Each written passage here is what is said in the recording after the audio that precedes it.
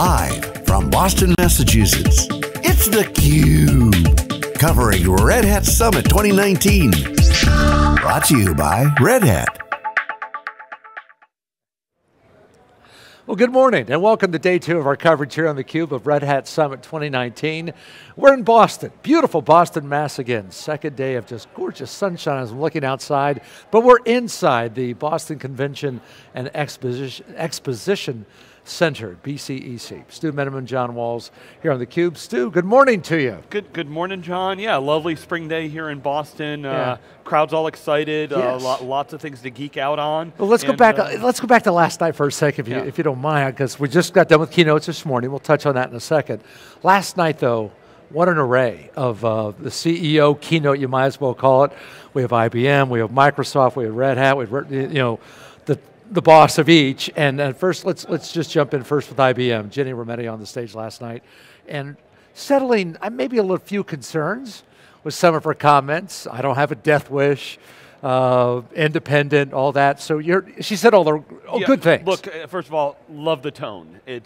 We hear what you're saying, and we're kind of laughing with you. When they joked and said, IBM's been working for a long time on Linux. We spent $1 billion. That was a big dollar.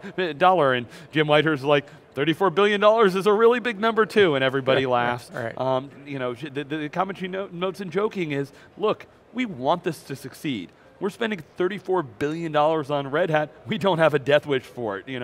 We're not trying to kill it. And what she said specifically, and they've said it before, but it bears repeating, more often, is Red Hat will stay separate. They're not going to blue wash the company, which is the term for when they normally integrate and take over. They're going to stay separate. The brand is going to stay separate. That's why they didn't stop something like the new rebranding. New logo, hat, same soul. Right. It's like same hat, but new logo, same soul.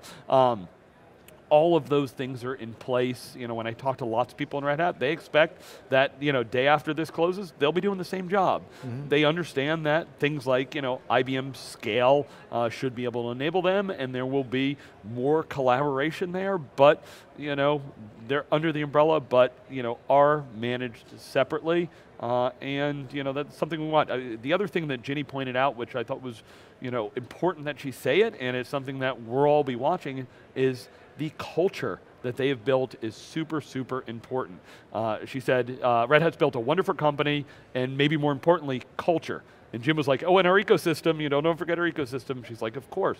But that culture should actually slowly infuse into IBM, not the reverse. We don't want, IBM, look, great culture, great innovation, strong history, but IBM is not looking to take IBM's culture and put it on Red Hat. They want to learn from, the younger, company, and moving and growing fast. So it can help accelerate, work together, and absolutely important. And as Jim said on stage, pretty impressive that here at the Red Hat show, you start out with the CEO of IBM, you end with the CEO of Microsoft. Those are two pretty impressive tech companies with their CEOs coming to talk to this community. Yeah, tell me about on the culture standpoint though, because you do have some very definite differences, right? And just in terms of history, IBM, been around forever, Red Hat, the new kid on the block, relatively speaking.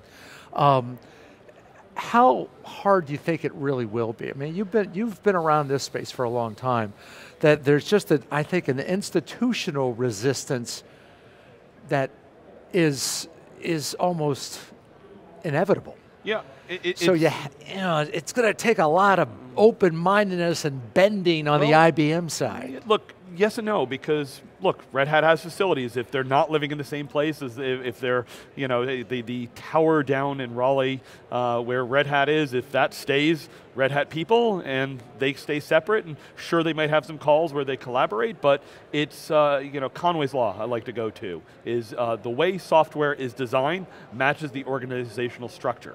If the organizational structure gets mixed between them, expect that IBM culture, just because the size of it, will likely overpower that. And it's really easy for it to leak that way. Going the other way, Red Hat's got, about 12, 13,000 employees. IBM's got well over 100,000 employees. So can Red Hat infiltrate it?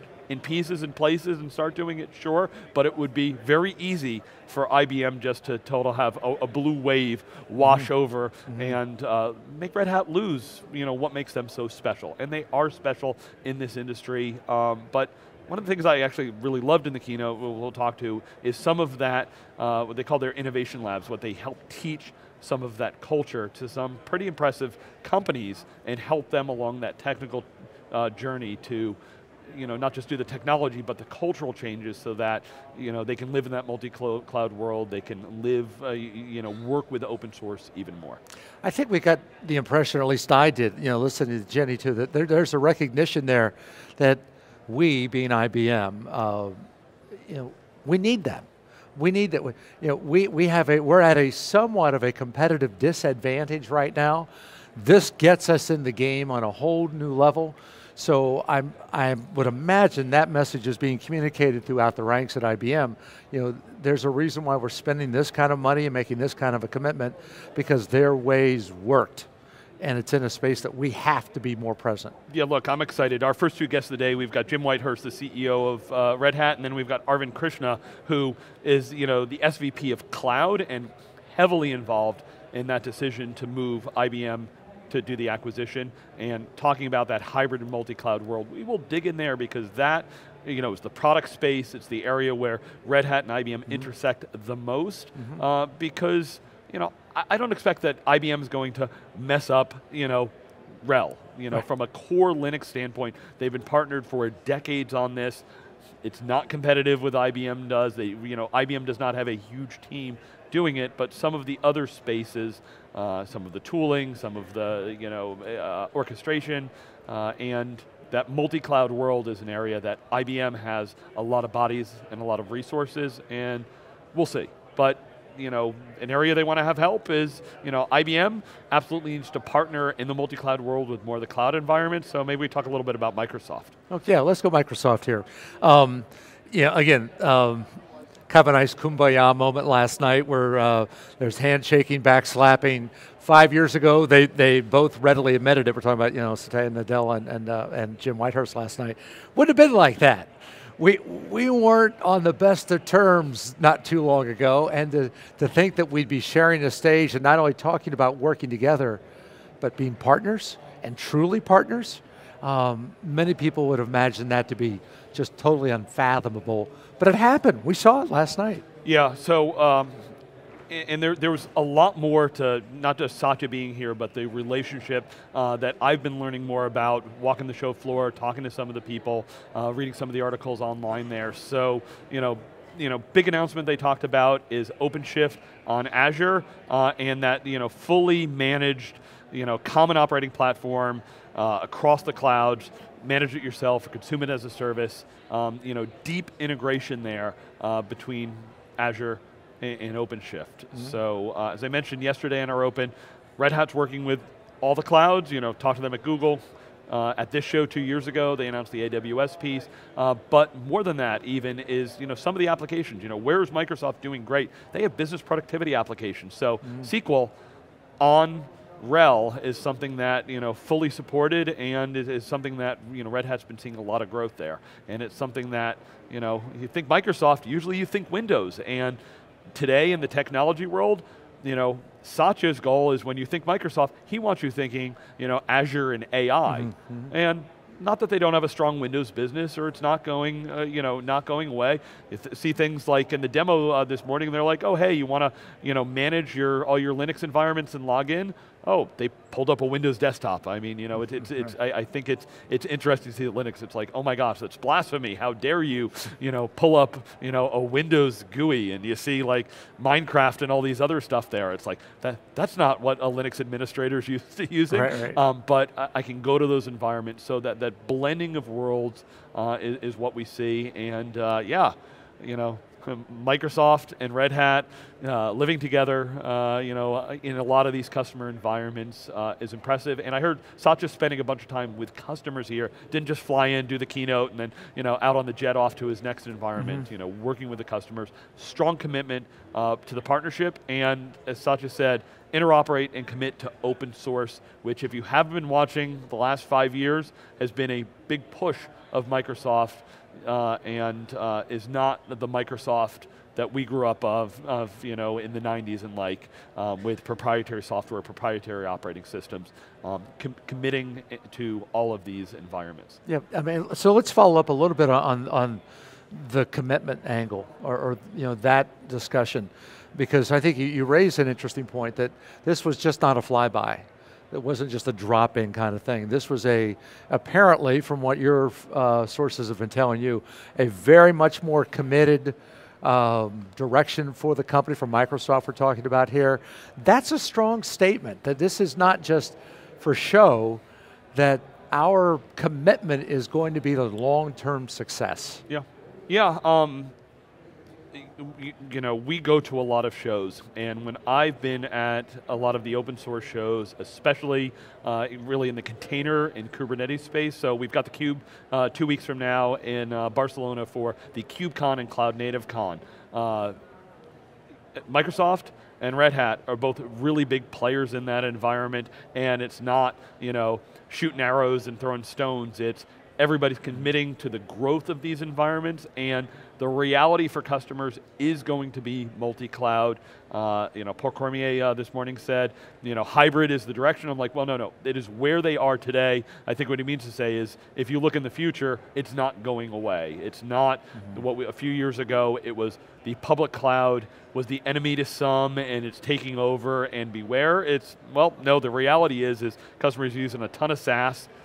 Microsoft, to their credit, pushed a ton of customers into that environment. The move to Office 365 wasn't oh, hey, it'd be nice if you do it. It's like you were being pushed by, into this environment, and if Microsoft is pushing you that way, and I was used to, getting my disks and downloading things and doing that, well, this is the new world. It's, SaaS first, public cloud, absolutely an environment we have, Azure, strong growth, really strong growth, for many years, and the data center. So you're going to have all of these environments, and to manage them and make multi-cloud better than its parts, the partnerships need to be deeper than they were in the past. We can't have the old world of saying, oh yeah, we signed some cooperative support agreement, but if something goes wrong, we're all going to be pointing fingers as to whose fault it is. The customer doesn't care. They need to run their business. Right. It needs to be able to go. My data and my applications are the lifeblood of my business. So partnerships like Microsoft and Red Hat just make all the sense in the world today. Yeah, we saw some demos today of what I saw OpenShift 4 on the stage. You talked about what in Microsoft and opening up in Windows and all. But pretty impressive in terms of upgrading capabilities and automation capabilities, just in general. That's kind of what the impression that I left with was, it's pretty cool. This is pretty good. You're allowing a lot of jobs to be done simultaneously without interference, without concerns, whereas a year or two back, you couldn't have these dual operations going on because you're too worried about interfering or disrupting. Instead, you're giving great confidence to the application side and to the dev side. So like DevOps is, you're taking a lot of the worry out of the equation here. Yeah, it's a really interesting time because there are many of the solutions that will just really abstract away or manage away anything that I need to worry about. I just want to consume it as a service. It's really simple. I might just have something that automatically does most of the stuff for me, and I don't need to get underneath. But still, a lot of these demos, it's okay, here's my terminal, and let me run through these environments, and I want to have visibility. So we're in a little bit of a transition period here as where we are, what my teams, what the skill sets they need to have, how much depth they need to be able to do, because the sins of IT in the past was, how much am I reinventing the wheel or doing undifferentiated heavy lifting where the vendors of the platforms could really make this easier, so that what I need to do as the IT is respond to the needs of the business. I need to be agile and I need to be flexible, and if I need to build this, build the temple every time they need something, I'm not going to be able to be fast enough, and so I need to be at cloud speed. I need to be able to respond when the business says, I need something or I need to make a change. It is no longer acceptable to say months or years. It's now usually measured, days or weeks, if not certain things are like, no, instantly. Like now. You need to, now, exactly. Ready for a big day? Yeah, absolutely. All right, Jim Whitehurst coming up in just a little bit, a moment or two, but we'll continue our coverage here live from Boston. We're at Red Hat Summit 2019, and you are watching theCUBE.